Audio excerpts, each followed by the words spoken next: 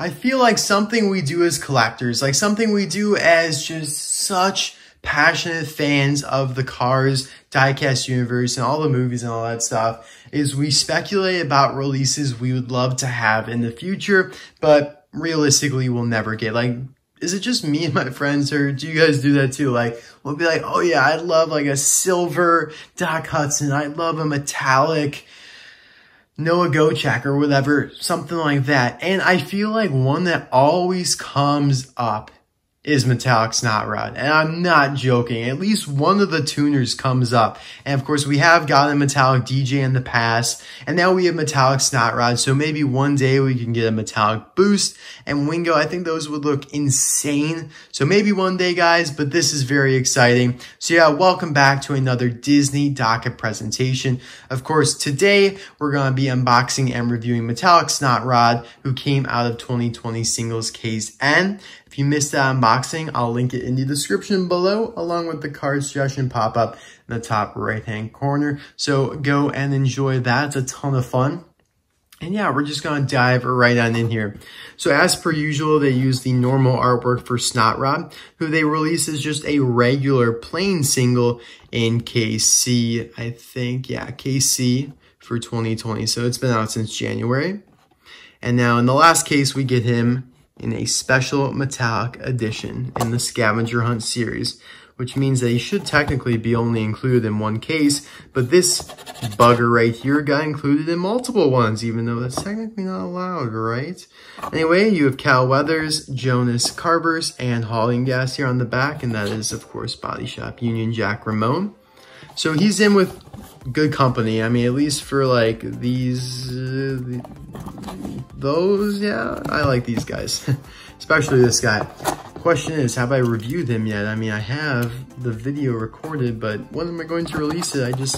I don't know. Yeah, guys, I pre-recorded a ton of videos before I left for college, and I still obviously haven't gotten around to releasing them all, because if I just went crazy and release them all at one time, I'd have no content to do for the rest of the months that I'm gone. But I didn't expect to visit home. Like, if you guys don't know, I'm home right now, actually, on the weekend of September 25th. Came home for a couple days, can do a couple videos for you guys, but yeah, I have to prioritize. Like, I can't do all the videos in the world. I wish I could do Pixar Fest. I wish I could do Josh Coolin. I wish I could do Metallic Brand New Made or stuff like that, but those videos will just have to wait. But yeah, guys, this one, nah, metallic Snot Rod, he doesn't deserve to wait. He deserves to be reviewed right now. So I'll be right back with him all opened up.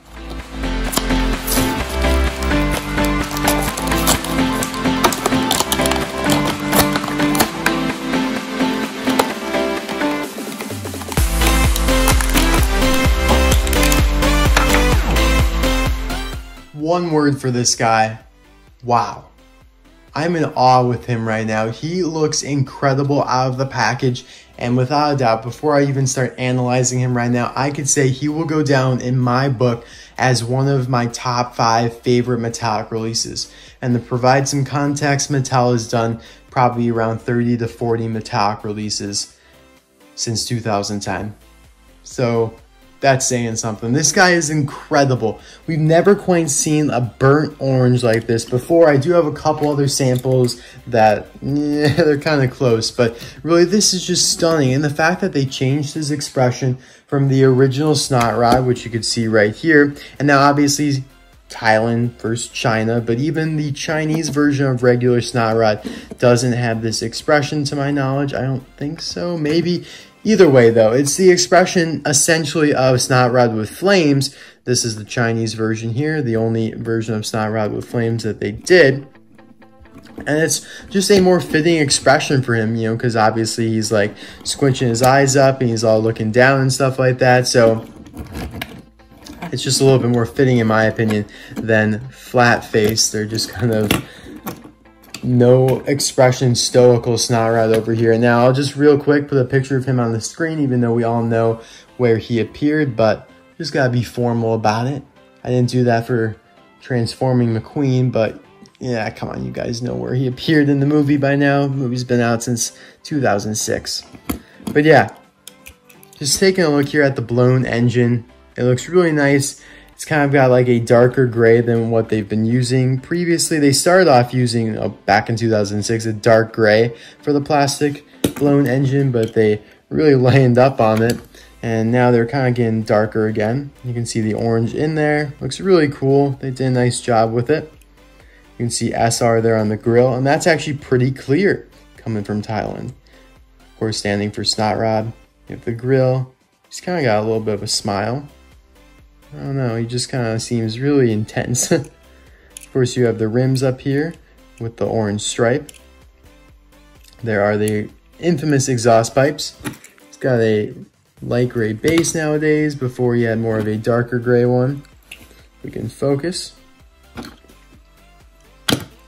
The date stamp there is N29A, which means he was released in the 29th week, or he was produced in the 29th week of 2020, which is what the N stands for, at the A factory in Thailand. Now, one thing they changed here for Thailand are the windows. So they're opaque, well, by opaque, I mean like you can't see through them. Whereas these are technically transparent because you can, it's just dark. And that's why you don't see anything. But for these, like, it's just straight up, this light gray here color that I don't think it looks great because it seems a little unrealistic to have such oddly colored windows. I think these look better, but that's just kind of the direction they're headed in right now. You have Snot Rod there and that cool, like, tuner font. That's like the 2000s font. The bigger wheels here in the back. And then you have the black stripe with S over R. Snot Rod on the blue license plate. Beautiful car here. Like, I've even mentioned the metallic, but I'm just in awe about it. It's so stunning. You have to see it in person to really just absorb the beauty of this guy. He is incredible. One of the best metallic releases ever. He looks so different from the normal version. Like, look at that. I feel like if you look at most metallic releases nowadays, like, they obviously look different, but they're not like blaringly different. If you looked at Miguel Camino and his metallic, non-metallic version with this one, you'd be like, that's cool. But this, it's like, whoa, bro. Mattel did a good job with this one. And yeah, of course, here you have Metallic DJ, who was one of the first metallic cars released back in 2010 as a chase. And they look great together. This kind of has like a purple tint to it. And I think, yeah, Mattel just did a great job with both of these. And I have to go with Snot Rod, though, is my favorite just because of the orange. Is such a unique metallic color, whereas we've seen blue a ton of times. And like I said, if you look at both of these, like, they look very similar. But these, I mean, those are two different shades altogether. So guys, who would you like to see next as a metallic? I feel like the popular choice would be Boost, because who wouldn't like to see a purple metallic? But I feel like it would look very similar to Hauling Gas. Like, I feel like it would end up looking quite similar to that. So I'm actually going to go with Wingo here, and I feel like they should do him as another dual metallic super chase, or maybe they could just throw us a bone and just do it as a regular release, because I feel like if you make him metallic, you have to make the flames metallic as well. These are purple design. Like, you can't make just this green part metallic and leave the purple part normal. I think that'd look a little weird. So I think if you have this purple part here metallic and the green, that would be stellar. You can leave all these decals here the same. And then the spoiler, it's a real tough question. I think you do have to make the spoiler metallic as well, because they did it with DJ. Just imagine if they left DJ spoiler not metallic. Like, it looks so out of place. And I get that it's plastic and it's hard to, make it look the same, but they did successfully on DJ. So I feel like if they did Wingo, they'd have to do that. But in mentioning all these things, I just realized that it's so difficult. Mattel just would not do it. Mattel shies away from a challenge. They talk about all those things. Like, they'd sit down and think about like upcoming releases, and they talk about all those things that I just mentioned, and they'd be like, nope, we're just not doing it. That's too difficult. They like cars like Snot Rod that have just simply one color, maybe one little decal on there like that, and it's super easy to make metallic. And it looks good too. Like, I can't complain. It looks really nice. Like I said, one of my favorites. But Wingo, they could technically do him really nicely, but it would require a bit of effort. Mattel's lazy. So anyways, guys, thank you so much for watching. I hope you enjoyed this video. Let me know your thoughts. Who is your favorite tuner and who would you like to see metallic next? Did want to show Florida Ramon here with Snot Rod. These shades of orange are kind of similar, but a little bit different. But yeah, he's the best comparison I could do for him. Yeah, now officially, guys, thank you for watching. I'll see you soon. Bye now.